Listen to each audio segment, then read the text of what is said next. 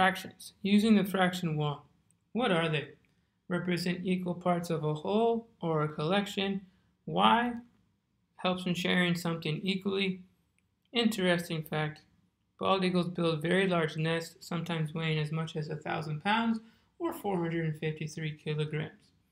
Now let's go ahead and take a look at the fraction wall. As you can see, we're going to be dealing with 1, halves, thirds, fourths, sixths, and 12ths. Now let's go ahead and compare 1 to each fraction. So we're going to start out with the halves, and we're going to start counting how many halves are in one whole. So let's start counting 1, 2, so that you can see there's 2 equal parts to get one whole. Now let's compare 1 to the thirds, and let's start counting 1, 2, 3. So as you can see, there are 3 equal parts to get 1. Now we're going to compare 1 to the fourths, and we'll start counting 1, 2, 3, and 4. Now there are 4 equal parts to 1. And maybe you're seeing a pattern. So let's go ahead and do next one, comparing 1 to the sixths. Let's start counting 1, 2, 3, 4, 5, and 6. So that means there are 6 equal parts to 1. And then we're comparing 1 to the 12ths. So how many equal parts are we going to have for 1? Well, let's see. And if start counting 1, 2, 3, 4, 5, 6, 7, 8, 9, 10, 11, 12. So that means there are 12 equal parts to get 1. And if you guessed 12, well done.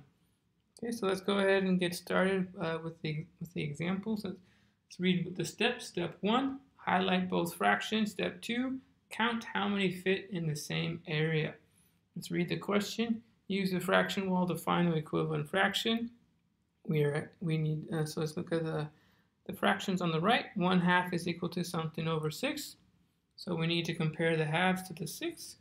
So let's go ahead and highlight both of those. And now we're going to count how many 6 are in 1/2. So let's start counting. 1, 2, and 3.